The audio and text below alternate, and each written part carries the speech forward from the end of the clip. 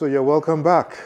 We just had our dear friend, Mr. Abimbola Ojenike. He's, like you said, a social entrepreneur and someone who has a passion for helping underrepresented children. I mean, to get out of the... Normally you say underprivileged. Yes. Now they are underrepresented. And, well, he left us with a few thoughts about the act of paying it forward. That is a simple act of kindness towards the next person. Deliberate. Yeah? Deliberate, without looking for Not too much of planning. Just get started. Just do it. You know, and I'm sure that some of us will still be wondering, you know, where did we lose it? Where did we... Some may not even agree that we have actually lost that natural, cultural, you know, thing about us, which in itself adds up for some people to being African, being your brother's keeper. Did we actually lose it, or did we just lose focus? You know, a lot of the times when I hear that word, being your brother's keeper, for me, it's just a cliche. I don't see a lot of it. Maybe not sufficient, because, like he said, we have been so detached, you know, taken so far away from our roots, where we think we have people whom we legitimately are entitled to help, to be of assistance to. The next person is probably a stranger. Why should you? Okay? Sometimes we meet some of these ladies with little children, especially the ones carrying twins, and they can be in one spot for like 5 years, if you take note. They're there with different kids at different times.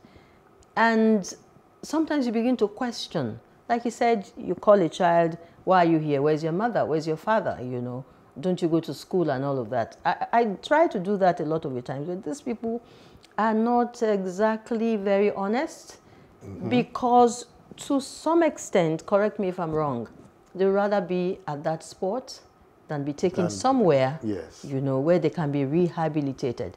So you're a stranger to that person, and it takes people like them, because they have a structure, and they can come again and again and again, and probably physically render this assistance. You know, not for a lot of people who are so busy with their own issues, and it's difficult to see the physical act of rendering help, you know, that you can quantify. So we need to establish the credibility, you know. We need to do what we call a needs assessment first. You know, establish that, yes, truly, these people need your assistance. I'll tell you, I've been to some organizations where, for instance, we may have planned to give them, say, wheelchairs. Okay. But the needs assessment, when you now have a conversation with them. Yeah, there was a place I went to, and they had to open their storeroom up, and tell me, we have so much of what you are bringing. We have so much. You know, could you do something else, right? So it's important for us to establish the need itself. You know, how relevant it is, whether to be appreciated and needed, and then even after the act of giving, right, you need to still monitor the usage. For instance, if you give boreholes, you know, some people after 3-6 months, the machine gets faulty, and you know, and that monitoring thing comes out of genuine, you know, care. Exactly. You know that these people actually need your help. Yes. And this is what you're doing. For a lot of people, it's for the cameras. They call the news guys and they see, we're giving this, and that's the end of it. Yes. You know, because the passion and the sincerity in helping that community or helping that set of people is really not there. For them, it's show. you know, a lot of the time. So what shows like this or discussions with people like this tell me is that we must be deliberate about it. Yeah, which he mentioned. Yes. Intentional. Yes. Yes. And we should see them as a part of us. Yeah. Because if you see them as a part of you, then you won't just go today and tomorrow you're no longer there. Because it might be another need, you know, from what you have been able to help them with. Exactly. Helen, I have a suspicion about you.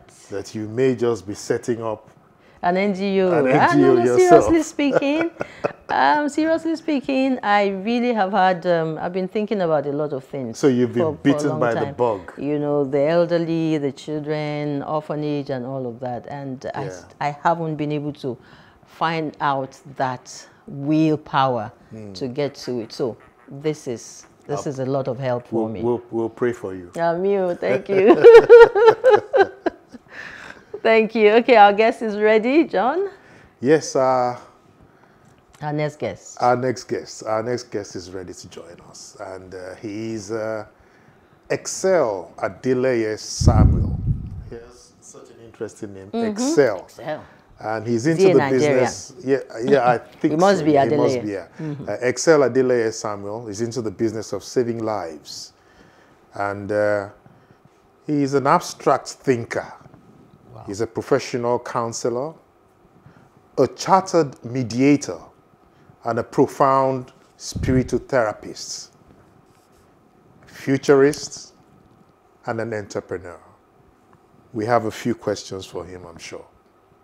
And unfortunately, he's not here physically with us in the studio, but he's joining us via Zoom. Yes. And so is he on? Oh, so good to have you on the show. Good morning. It's great. Good morning. Morning, Mr. Adeleye. I see Excel, and I'm like, okay, is that excellent? Is that... yeah, same word, excellent. Positive. Okay. Good vibes, as we normally say. Okay, it's so nice of you to join us on the show this morning. So, Mr. Adeleye, I'm curious, very curious indeed. Who is a spiritual therapist? Thank you, and I'm excited that also caught your attention. I usually get that. You know, a spirit therapy is a combination of the word spirit and the therapy. It's a combination of your spiritual side and your mental side to get you into the process of healing. What psychology will face is just your mental capacity or your emotional being to get you to the fine. But what spirit to do is, the spiritual aspect of it is that man has a spiritual aspect of it. So we need to combine both the mental and the spiritual to make a wholesome person to get their desirable healing or to their desirable place. That's what it means. I also have another question. While he was introducing you, he said you are an abstract thinker. What's that? Okay, it is abstract thinking. Just means like you could check it online. It just means that you're thinking unusual. You know, you don't think like everybody would think, or your opinion are quite different, but their opinion that works and it passes test of time. That's what it means. And what's the offshoot of that? What's the practical demonstration from that abstract thinking? Okay, it simply comes from the ability to look inward or take a deep observation and to come up with something that is useful practically that everybody can benefit from. You get it now? So, for example, the COVID-19 as we see it, there's some so-called ideology or philosopher who have said ahead that we could likely have a pandemic. Because of that, all nations need to plan in this direction and do this. But some governments or some individuals ignore those signs. So those kind of people are abstract thinkers who think 30 years, 50 years, who think beyond religion, who think about the existence of now, and they think even 100 years or 200 years ahead. That's it. That is it. Excellent. Yes, Mr. Adeleye Samuel. Could you please tell me, where does the spirit of giving come from? Is it cultural? Is it psychological? Where? Where exactly does it come from? I think I will first say this. As human, the same way we have a feeling towards of helping people, which just come naturally. For example, when a woman gives birth to a child and the child cries, regardless of how he's sleeping, she wakes up. There is a natural instinct with a man.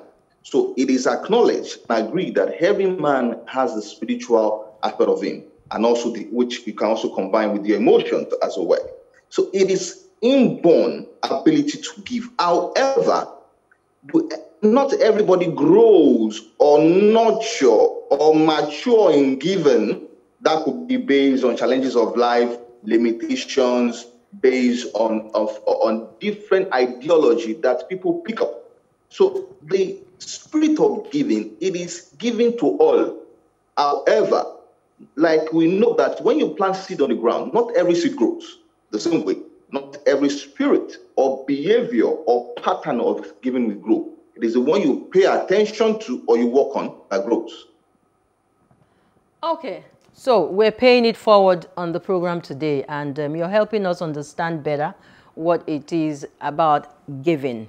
Now, how do we begin to teach our children early the importance of giving? Because this is a family show, and they say you teach them early, you catch them early. So by the time they are adults or youths, we probably don't need this kind of shows anymore. They already know what it is that they need to do. So how early and how do we begin to teach our children the importance of giving?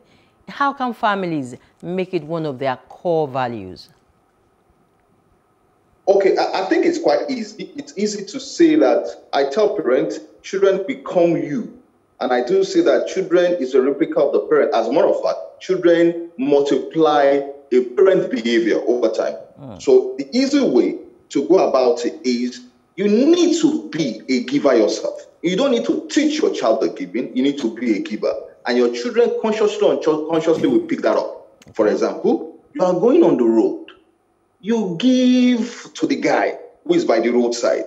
Your children observe that giving, not necessarily because you are telling them to give and they take it as a lifestyle. Even children do something good. They even try to ask for that question. Daddy, why are you giving? Why are you doing that? So the first way out is be a giver yourself. You don't need to preach the gospel of giving. You need to be it. When you be it, people, it just spreads out. Just like that. Now, for example, it's like my lifestyle. I don't have to tell the people around me that I'm a giver. For everybody who listens, I know Excel, you know by nature, I wake up in the morning, I'm sending a post or checking on somebody because it has become a lifestyle. So I don't preach it, I live it. And because I live it, people, see, characters and behavior is like perfume. It goes around and people catch the flavor and they follow you. That is the way to go. Thank you, Mr. Adeleye Samuel. Well, we have just a few minutes left on this program for you, but could you just quickly tell me, is there any difference between charity and philanthropy? Just in about 30 seconds. No, it's all the same thing. You know, like I was going to challenge Madam Helen that you don't need to register an NGO. You just need to start today. Okay, you just need to put something online and say, I need to do this. You don't need to register. There's no difference. All is as one channel. It is the motive to give to people back. The philanthropy can speak because when I'm becoming rich, I give out. The other one can say, I don't have, but I can leverage on other people to give. All is about giving. There's no difference. The real thing is what is in your heart and what is your intention. And we need to do that. And like I do say that to Nigeria, I said that the problem of Nigeria is not leadership, it's followership. If the follower can begin to do the lifestyle of giving and sharing, and just go on like that. You know what? When I wake up in the morning, I want to make someone happy. You don't have to have money to give, like the other speakers said. So you just give, and that's the way it works. So just wake up in the morning. I say I'm going to give, and I will also sit there and challenge families.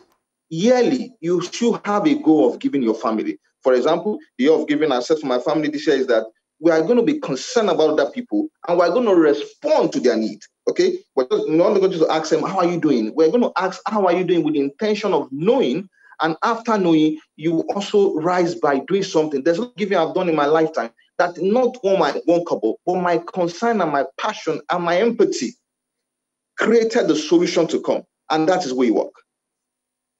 Thank you so much, Mr. Excel Adeleye Samuel. We wish we had more time, you know, to learn more from you about the act of giving. Very critical, very important at this point in time where so many people are in need, so many people are in a lot of trouble, and they really do not have, they don't know where to run to. So things like what you're doing is really, really vital and important. We'd like to thank you for taking time to join us on today's show. We'll get back to you again some other time. I'm very positive, so that you can help me, you know, to get started. Will you? No, I'll do for free. I'll do for free. Thank you. Thank you. Thank you very much. John Ferron is waiting. Yes, Farah is waiting, and that will be our segment. We'll take a break now, and we'll come back for our Wellness Center. Thank you.